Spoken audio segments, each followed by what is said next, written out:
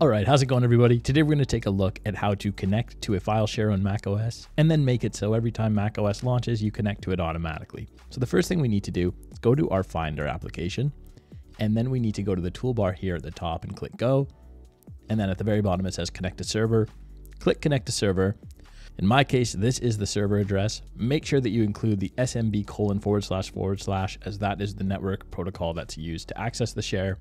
And then I'm going to click this plus icon here to add it to the favorite servers. And then I'm going to click connect. Now that put me through to the share right away, but in your case, you'll probably have to enter in some credentials if this is your first time connecting. So please feel free to do so. It's usually just a username and then the password. If you don't have those, reach out to your IT department. And now we have access and can open up all of our files like we normally would, but it's still not going to start up every single time we launch macOS. To do that, let's move on to part 2. So now what we need to do is go to System Settings right here, or you can hit Command Spacebar and type in System Settings, and that will bring up the System Settings application. And from here, we just want to type in Login Items.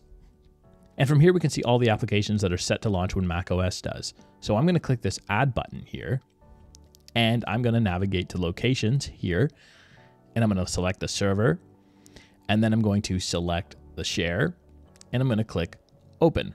Now that volume has been added, so every single time macOS launches, it will search for the share, and if the share is available, it will connect. If the share is down, you'll get an error, but most of the time it works, and it's super handy, especially if you're using a Mac in like a corporate environment where there's all these file shares that you need to access. So if you guys had any questions, comments, or concerns, let me know in the comment section below, and I will try to help you out.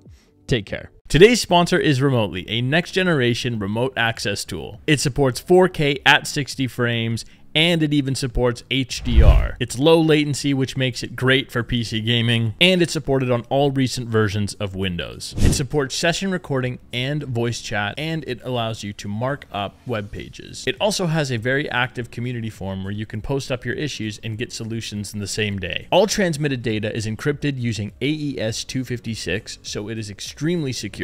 There's a strong 14-sign connection ID, which makes it virtually impossible to guess. You also have the option to brand the quick support tool with your company brand and logo. And there's an advanced mobile application that allows you to use your tablet as a terminal. And currently there's free licensing for both business and personal usage. So you have nothing to lose. I've been using this software now for a couple weeks and I'm very happy with it. And I highly recommend you guys check it out. Again, big thanks to Remotely for sponsoring this video. Check them out at the link in the description below.